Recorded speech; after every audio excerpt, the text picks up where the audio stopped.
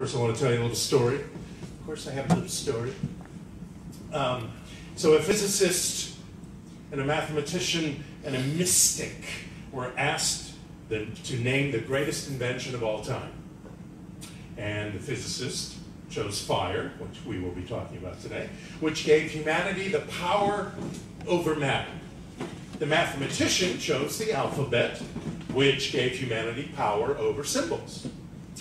And the mystic chose the thermos bottle. And the mathematician and physicist said, "What? The thermos bottle, so what?" And the mystic said, "Think about it. That little bottle, how does it know whether to be cool or to be hot?" Today, we're going to talk about an element that is not only on the earth plane, but it is in the spiritual realm. It's a powerful source of energy that enlightens, illuminates, inspires, or like Gary was telling us, can burn and destroy. It's something that needs to be fed, this element, whether it's on the spiritual realm or on the physical plane. It needs to be nurtured and tended to, or it will distinguish, if ever starved. It's a primal force in our bodies, this element. We call it the metabolism, but it is a fire within. It's in our hearts as love, of course. It's in our minds as drive, intention, and desire. The Hindu Vedic tradition has a deity of fire, and they call it Agni, and it's a symbol of communication and immortality. This element represents and forges our passions, our zeal for things, our creativity, our motivation, our spontaneity. In Greek mythology, you may remember the Titan Prometheus, who in the Greek mythological tales brought this element into human lives. That, of course, is fire. So I want to talk a little bit about fire and how it relates to us. Not as something that we make in a camp, something that we create to cook our foods necessarily, but the fire that is within us as well. So there are 4 needed components to create a fire. And there's, just like there's 4 needed components to create the fire within us. And you'll see how they match. It needs fuel that will burn, and in the mind, that's the idea. So in the mind, that's the fuel. Your fuel to start this fire in your life, which eventually manifests or demonstrates, is the idea. It needs heat to make the fuel burn. Now that happens in the mind and the heart, where the passion for the idea starts to develop. So first we have this idea, and then we have to have passion for it. Oh, that's kind of a cool idea, or that's not such a great idea. So either way, that idea kind of floats through, but when we start going, wow, that's a cool idea, I want that in my life, then we start developing this passion. Fire also needs it also needs air. It needs oxygen. Now, in our mind, in our heart, in our gut, that's the imagination, that's the intuition, that's the love that feeds this idea that we've decided to have passion for. Now it also needs, the 4th thing, a chain reaction. Now, in a fire, that is the feedback of heat to the fuel to produce the gases that make the flame. It's kind of technical, blah, blah, blah, but there's a chain reaction going on there. Same in our lives. When we have the intentional, conscious use of the law, we take this idea that we have passion for, that we have now created intention and ideas around that ideas and creativity and imagination and intuition of the questions and the answers and the actions to take. And then the law, because it has no choice, that's what it's there for, makes it happen, manifests it into our lives. Now they also talk about the stages of fire. First stage is the ignition. The fuel, the oxygen, the heat, they join together and there's a chemical reaction, right? But in the mind, the idea, like I said before, ignites our passion for it. It ignites our imagination from the passion of the idea. Where am I going to take this idea? What can I do? Where can I go? Who can I talk to about it? Where are my allies? What action should I take? Growth is another stage of fire. The initial flame usually ignites more flame or more heat, which creates flame. In our mind, in our heart, that's that passion, and that's that imagination. It starts taking this idea, and like I just said before, okay, I'll do this, and I'll get this person will love this idea, and this will happen, and that will happen, and all these ideas start filling up this big idea that we've had, that we've gained a passion for, that our imagination and our intention and our consciousness works on. Now, fully developed, fire has spread over much, if not all, the available fuel. Temperatures might reach their peak and result in heat damage, and oxygen is consumed rapidly. So now the fire is dimming because all these things start happening. You know, the fuel gets less, so the fire gets less. The heat gets less, so the fire gets less. You know, that happens in our lives too. We start losing faith in our idea. We start losing faith in our ability to keep the consciousness of this idea going, to keep that passion going, to keep that fire going. And eventually one of the stages of fire is to decay, is to just burn out. It consumes the available fuel, the oxygen is gone, whatever it is, a chemical is put on it to stop the chemical reaction. Whatever it is stops that fire, stops that flame. The very handsome firemen come.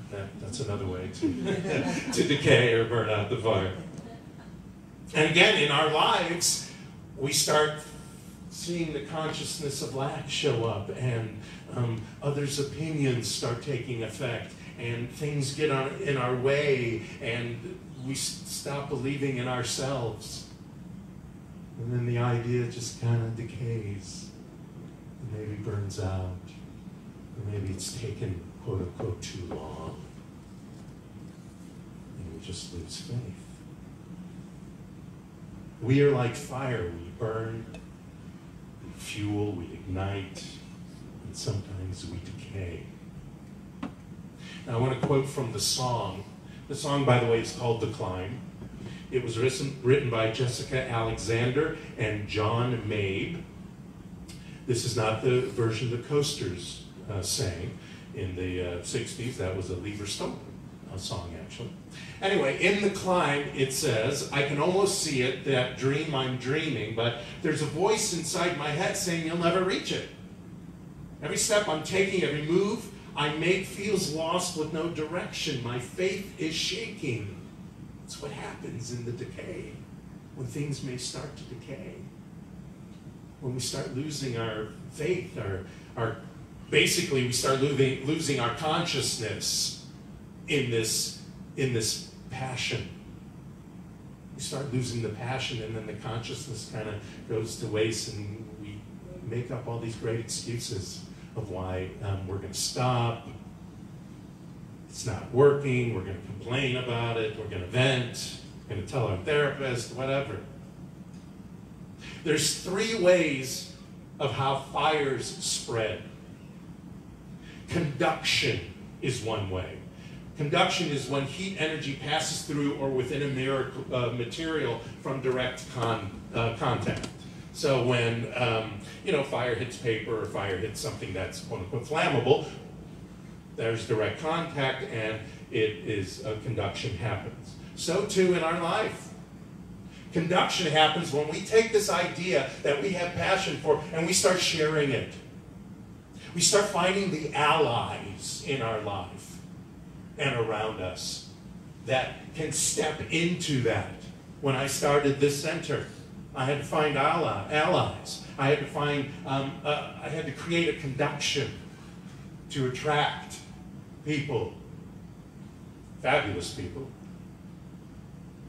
to support this vision, this mission, this purpose. Convection is another way, sort of like an oven if you have a convection oven. Fluid or gas flows from hot areas to cooler ones. So it's a convection. It happens because the hot area heats the cooler areas. In mind, heart, gut, and life, this divine matrix that I talk about, it harmonizes with the idea, the passion, the imagination, the inspiration, and all the allies that share it. Okay. I thought, did I drop something? That's okay. So that's a convection. Because people don't know your idea. You got to share your idea. Like when you see a movie that you really like. You know, you go talk to, oh, I just saw this movie, and it was great, and it's starring so-and-so, and it's a lovely story, la, la, la, la, la. Like I told you about when I was talking about racing in a car in the rain. How that movie excited me. So I was able to speak about it excitedly. And that creates a convection. That creates and brings allies into either going to see that movie or into supporting this organization, et cetera, et cetera.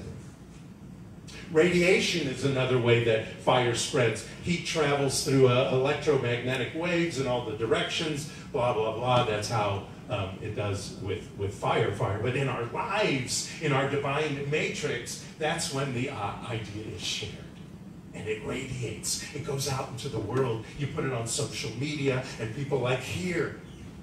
We put it on social media, and there's at least 20-something people there watching us.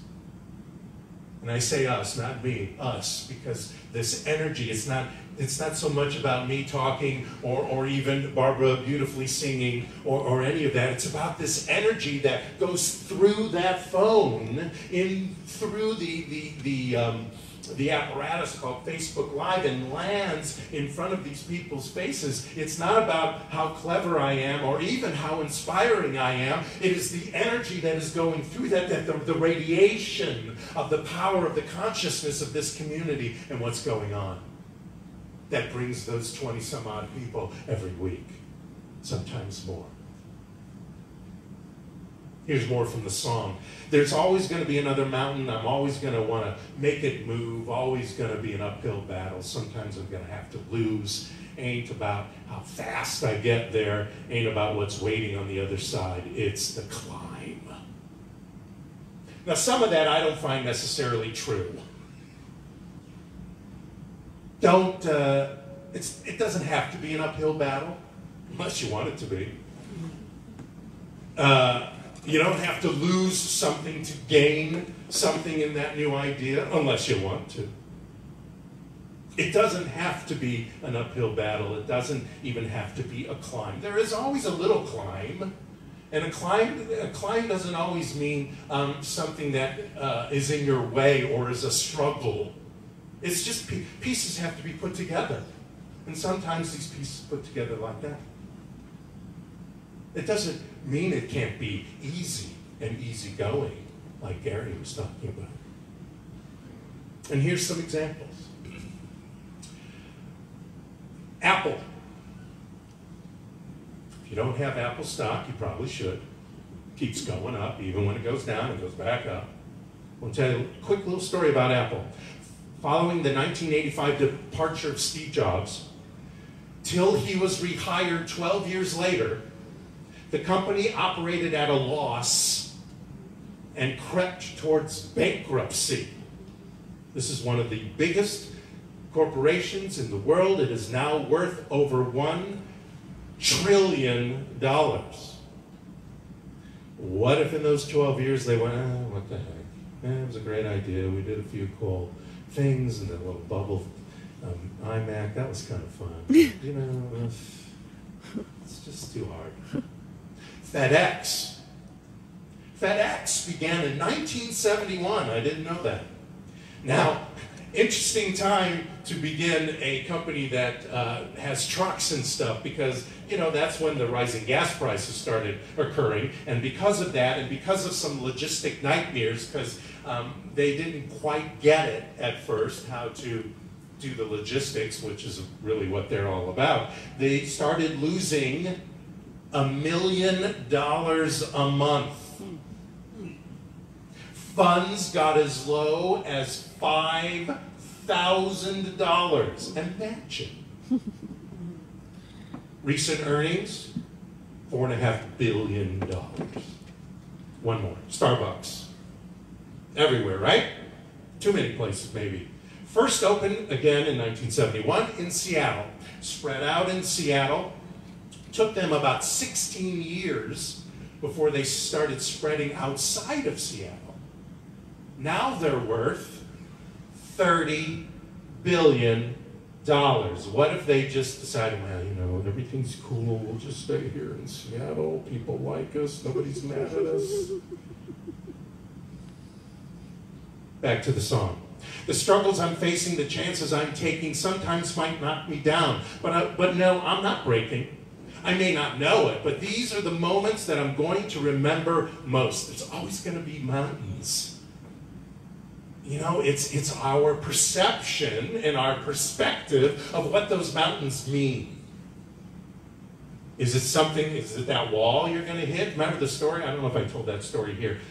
I won't get into it much, but it's a story about a caterpillar, and the caterpillar hits this wall, and it tries to climb up the wall, and it doesn't have the ability to climb up the wall, and it tries to go this way, and it doesn't see an end, and it goes this way and doesn't see an end, so it sits and waits patiently and becomes what? A butterfly, and just flies over the sucker. We're going to hit some mountains. People might get in our way. Well, we will allow people to get in our way. We will allow situations to get on our way. We may buy into the idea that I don't know how to do this. I don't know how to run a company. There's a person sitting in this audience right now, didn't know how to run a company. That's been successful now for 15 plus years, yes? Could have stopped and went, I don't know how to run a company. Gosh, I gotta rent a space, I gotta get people to show up, I gotta get clients and customers, and they could have stopped right there. That's too much. But no. You step into the consciousness of this is what I'm going to do, this is the success I'm going to have, and if things get in my way, I'm going to say, you know what, you don't belong here, thanks for dropping by, and move forward and take new action. Or find somebody who will teach me how to take the action that I need to take, or take a class, or whatever. Pierre Teilhard de Chardin said, someday, after mastering the winds, the waves, the tides, and gravity, we shall harness for God the energies of love. And then for a second time in the history of the world, man will have discovered fire. It's all about love and the passion of this idea we're talking about. So what happens when, for some reason, who cares, we've allowed things to get in our way of this idea that we're passionate about? Well, we can come back from that. And let me give you a few ideas. I got 5. Pay attention to the successes. I don't care how small they are. Joe Schmo answered the phone. Yay. That was a success for the day. Somebody I've been trying to get a hold of for a week, we finally spoke yesterday. We played phone tag. I could have gone, forget it, I'll go find somebody else to do this thing that I wanted done. But no, I just waited. I knew it would show up, and it showed up. Number 2, reflect on purpose. Remind yourself why. I don't do this to just take 5-8 minutes out of our service. I do this because this is an important reminder. I don't make these cards to be clever and to give you a gift. Well, I do want to give you a gift every week. I do this because I want you to take this and be this all week, so that by the end of the week you are this.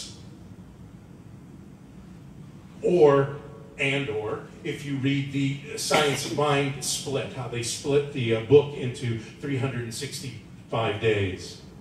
If you read that every morning too, read that in the morning and this at night. That's a way to reflect on your purpose and remind yourself of what's going on in life, in your life, and who you are and where you come from, not the town. Number 3, say goodbye to what hasn't worked. That is not just stuff. That is not just, whatever. This music stand doesn't work, so I'm going to go get something else that will work. I'm going to figure out a way so that everything just kind of floats. Or, this person that I hired to do this, well, that happened to us in the website. I hired somebody to do the website, and I didn't like where they were going, and so I said, thank you, bye. Happened with the logo, too. This logo, well, that's not the full logo, but the logo you see on the back of the card. I hired somebody to work on that, and they weren't quite getting what I was explaining. And I went back to make sure I was communicating correctly, and I was, and it was just not something in their wheelbox as far as that kind of idea. And so I politely said thank you and moved on to somebody who came up with this beautiful logo that we have. So say goodbye to what hasn't worked. Number 4, take time to rest, rejuvenate, and schedule joy. Between writing the talk, doing the bookkeeping, sending out the e-blast, that takes many hours out of the week. And then, I also have a job, and I have a relationship, and I have, a house that I have to share and taking care of, etc. I gotta remind myself to sit the heck down and relax. And go for a walk. Take an exercise class. Do something, quote unquote, for myself. Not that doing this work isn't for myself as well, but there is a rest and relaxation that we must do that has nothing to do with our works, whatever those are. When we do that, when we have the energy, we refresh ourselves to move forward. And that includes those in retirement too. People in retirement, they just replace this 9-to-5 thing with something else. And something else may start to get tiring, but they think, no, I got to finish this, I got to do this, I got this project. Well, take a break from the project of redoing this room. Take a break and then come back and refresh yourself. Number 5, reimagine, re-wonder, and get curious again. Sometimes we work on these ideas and whatever's going on, like the song was talking about, that gets in our way, or we allow to get in our way, we start losing the passion because we forget the original idea, we forget the original purpose, and we need to sit ourselves down and reimagine it, reconnect with it, and get curious about it again.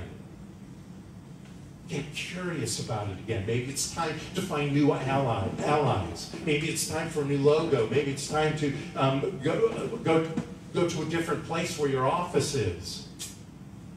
Maybe it's time to move the furniture around in your home, whatever. Meister Eckhart said there is a light in the soul that is uncreated and uncreatable.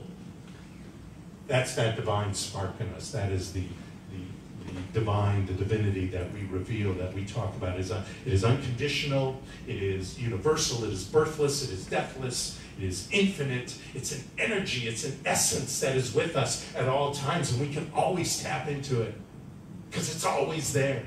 St. Catherine of Genoa said, "My me is God, nor do I know my selfhood except in God." Do you know your selfhood in God? Do you know that selfhood that you are is that divine spark that reveals itself when you open yourself up to that? That is the greatest idea to keep our passion and our consciousness and our intention on. That selfhood, that Godhood that we are. Going to Ernest Holmes from Creative Mind and Success, he wrote, "All the power and intelligence of the universe is already within, waiting to be utilized. The divine spark must be fanned into a blaze of the living fire of your own divinity." So it's time. It's time to re-fan those flames in our consciousness till our consciousness catches up with the idea. Sometimes that happens. The consciousness needs to catch up or re-catch up, like in a marathon, with our idea that we really are passionate about. Last bit of the song. But I gotta keep trying, gotta keep my head held high, just gotta keep going, and I gotta be strong. Just keep pushing on, keep on moving, keep climbing, keep the faith, baby. It's all about the climb. So what are you climbing? Are you climbing with the assurance and the knowledge of what you have learned in this philosophy, what I talk about every week, what is on those affirmation cards, what Reverend Gary or Reverend Barbara or any of our guests talk about in the sacred reading? Are you assured of that? That's why you come here. That's what we're talking about, is this and this and this. These work because they are, and we can be assured of it. And when things aren't happening as groovy as we thought, we can go back to this and not start over, refresh, reboot. I want to end this with a sort of a poem. Percy Shelley, who was Mary Shelley's husband, Mary Shelley wrote Frankenstein. He wrote a play called Prometheus Unbound, which kind of inspired his wife to write Frankenstein. And at the end of the play, a character is speaking to Prometheus. And the character says, "To suffer woes which hope thinks infinite, to forgive wrongs darker than death or night, to defy power which seems omnipotent, to love and bear, to hope till hope creates from its own wreck the thing it contemplates. Neither to change nor falter nor repent, this, like thy glory, Titan, is to be good, great and joyous, beautiful and free. This is alone life, joy, empire, and victory." So here's to your victory. Here's to your success. Here's to your passion, your joy, your idea, your consciousness, the fire that is in you because you are revealing the divinity, the fire that is within you because you are vibrating at the speed of this divinity, the fire that is within you. You are ablaze with the glory of the divine. Use it, and use it right now. Thank you so much. Namaste. Woohoo! Woohoo! Woohoo! Woohoo!